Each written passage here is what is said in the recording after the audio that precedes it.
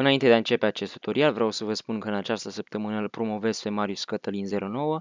Aveți linkul canalului său în descriere. Salutare prieteni, bine ați venit pe canalul oficial Tutoriale Gratuite. În acest tutorial vă voi arăta cum putem pune un Windows pe un CD/DVD. Știu că este un subiect poate destul de ușor, pe care mulți l-au abordat, însă fac acest tutorial la cerere și m-am gândit să fac și tutoriale un pic mai ușoare pentru cei care chiar au nevoie. În primul rând, vei avea nevoie de imagine ISO a acelui sistem de operare pe care cred că deja o ai și pe lângă acest lucru vei avea nevoie de un program foarte ușor de folosit numit Image Burn, pe care o să-ți arăt acum de unde îl descarci.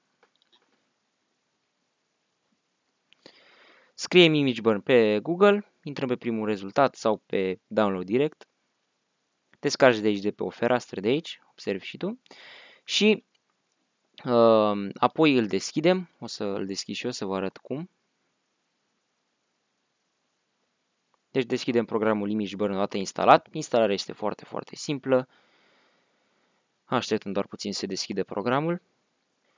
Odată deschis, va trebui să mergem la Write Image File to Disk și va trebui să dăm click pe această iconiță pentru a selecta imaginea noastră ISO cu sistemul de operare sau cu Windows-ul pe care vrem să-l punem pe CD/DVD. O selectăm și apoi nu trebuie să facem nimic altceva decât să apăsăm pe acest buton mare, care va fi, bineînțeles, disponibil atunci când vom introduce un CD gol în unitatea optică. Sper că vă va ajuta acest tutorial sau sper că te va ajuta acest tutorial, mai ales pe cel care mi-a cerut acest tutorial. Deci, îți mulțumesc pentru atenția acordată, vă mulțumesc tuturor pentru atenția acordată, la revedere!